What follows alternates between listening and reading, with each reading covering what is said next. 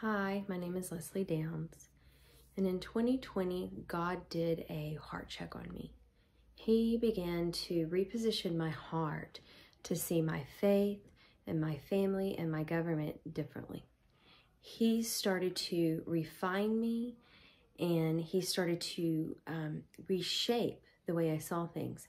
He took who I thought I was, and he flipped it and made me into who he needed me to be. And that is why I'm here today. I want to lift you up in prayer and share a quick word of encouragement from time to time. And my hope is that it brings up your faith. It grows up your faith, or it grows your faith in God and helps you to grow your trust in God. But also, I hope that trust and faith you build in God also begins to build trust and faith in yourself, to know who you are in Christ, to know what your purpose is in God's kingdom. So my intention is really just to help you grow and mature and see that purpose and then be encouraged by that purpose and who you are. So I want to begin where God began to deal with me. In 1 Kings 18, Elijah is calling down on God to set fire to the altar. Y'all are familiar with this story. It says, no more wavering, drench the altar with water. Y'all know this story. But when he begins to approach God, he first says, come near to me. And he takes 12 stones and he begins to repair the altar. Did you know that Elijah's name means Yahweh is God? So when he asks people to come near to me, he says, come near to God, Yahweh, your God. Come near to him.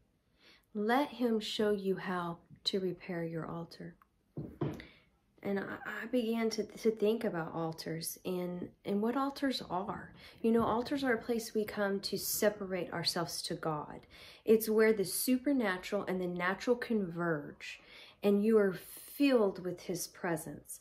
This is the place that you come back to and you remember what God's done for you. You remember where he's taken you through. You remember him, and you reconcile and recreate your relationship. I shouldn't say recreate, but you reestablish it. You rekindle it with God at the altar. So I asked God, well, what is it? How do I repair my altars, Lord? Where is my altar broken? And his answer came through a song by Corey Ashbury called Unravel.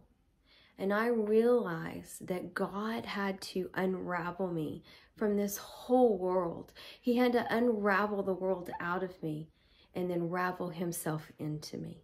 He had to rebuild me at the altar. And so that's what I began to do. I began to work on my altar and let God tear down everything that the world put in that wasn't of him, and began to fill me with his presence and make me a vessel unto him. So do you know where your altars may be broken, or where you need to repair your altars? Come back to God and let him do that for you. Let him fill you with his presence. Let him unravel you from all of the emotions and all the chaos and all the confusion going on right now. And let him remold you and reshape you so you see who you are in Christ. So you see your purpose in Christ. So you see his will fulfilled in your life. So I want to pray for you. I hope that this word encourages you. I hope it lifts you up and gives you something to think about, gives you a place to begin with God. Begin at the altar. Make yourself a living sacrifice to him. Let us pray. Father, thank you for your unmerited, gracious, loving mercy you pour over us. Abba, please come into my dwelling and unravel the whole thing. Rebuild me at the altar where your mercy will flow over me, where your love will fill me.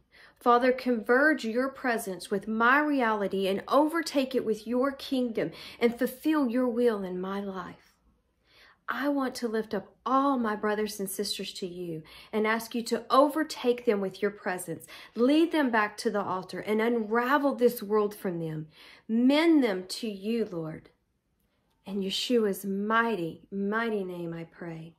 Let your will be done, your kingdom come. Amen. Thank you, guys. I hope this encouraged you.